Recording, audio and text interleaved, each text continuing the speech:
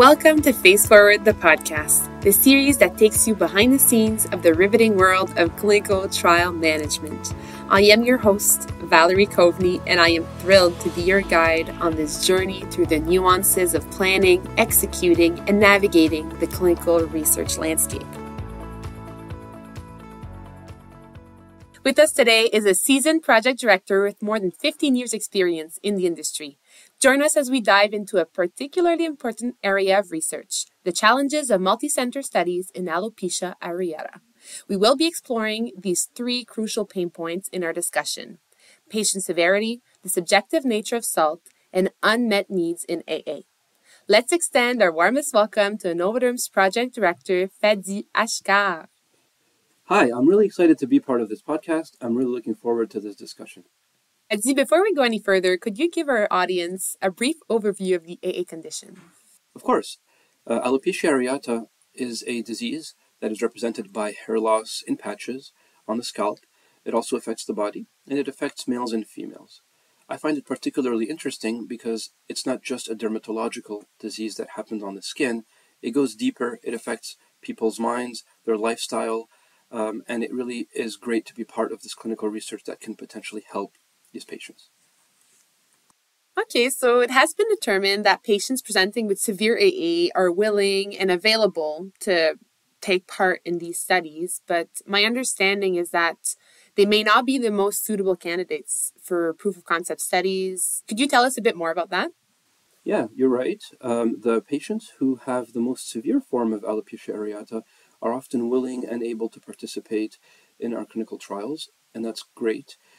However, they might not be representative of all of the population that we're trying to treat, especially for proof of concept studies.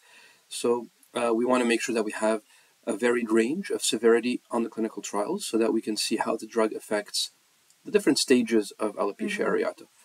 What we usually do is we add a cap in the protocol, so a maximum amount of patients who have, for example, very severe or the highest forms of severity of alopecia areata, let's say, for example, 10%. That way we have the remaining amount of patients who are from the lower or mid-range levels of alopecia areata, and when we analyze the data, we can really see how the drug affects these different ranges. Okay, and would this be more challenging in a multi-site studies? Yes, it does add a little bit of challenges, mainly because when you add a cap to a study and you've got multiple sites, you want to make sure that the information that the cap has been met is well transferred to the sites. You don't want to go above that cap. So it's important to make sure that your teams inform the sites and that we have systems in place that allow us not to exceed the caps that we've done when we're working with more than one site on a clinical trial. So earlier, Fadi, you mentioned severity, and I was wondering, how would you assess hair loss? So the assessment of hair loss in the clinical setting is usually performed by using mild, moderate, or severe. But in clinical research, we need a more validated tool. One of the ones that is often used is SALT, Severity of Alopecia Tool. This one allows the assessor to grade the scalp by quadrants. There will be 4 quadrants, and then the scores are compiled to give a total score that goes up to 100. So if a patient has a SALT score of 100, it means that they have lost 100% of the hair on their head. This is a very useful tool because it allows us to make sure that we have consistency between investigators, assessors, and also consistency across the studies that are performing clinical research on this type of treatment. What's important to note as well is that we have often the addition of taking photographs during the visits where the patients are at the sites, and these photographs allow us to perform a QC review versus the SALT score that was given by the assessor, just to make sure that there were no errors in the assessment and to make sure that we have this kind of very visual progression of the study drug and the treatment, the way that it's working.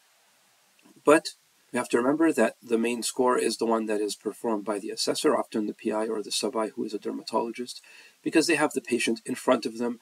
They can move the hair around and really kind of look at the scalp, and it's always a better quality than pictures that are analyzed post-hoc. Okay.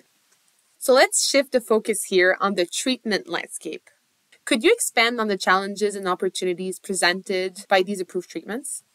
Yes, of course. So what's interesting with the treatments that are available to alopecia areata is that up until a couple of years ago, there were none. And now we've got 2 JAK inhibitors who have been approved by the FDA and European countries as well as Health Canada. So this shift in landscape that has recently occurred was extremely interesting for someone like me who's part of clinical research. Mm-hmm. It's also extremely interesting for patients who now have an option.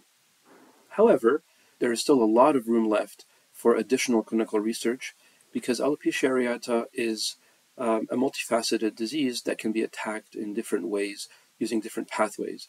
And we can still see that because of the ongoing research in alopecia areata.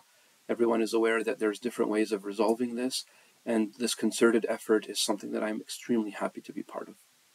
Amazing. So this concludes our last question for today's conversation. It was a true pleasure having you today, Fadi.